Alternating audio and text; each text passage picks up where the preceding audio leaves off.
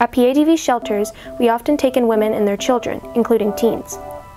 We work with the teens in the shelter to overcome the abuse they've experienced at home and educate them on teen dating violence and how to spot and manage it effectively. What do I do if I think my friend is in an unhealthy relationship? Well, what are some of the signs that you're seeing that lead you to think this? Well, her boyfriend's really controlling and he doesn't really like it when she hangs out with us. Got it. Do you know of the positive characteristics of a healthy relationship? When someone treats you right and respects you? Yeah, definitely. Someone who's open, who accepts you for who you are, who's not controlling. Does your friend have a parent at home that they can talk to? Yes. Yeah, so I would encourage your friend to talk to their parents, have an open and honest conversation. They can also call our crisis line if they need any other additional resources.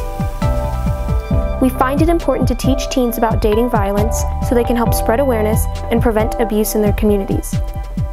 We also encourage the teens in our shelter to participate in our annual Teen Summit event, which takes place every March.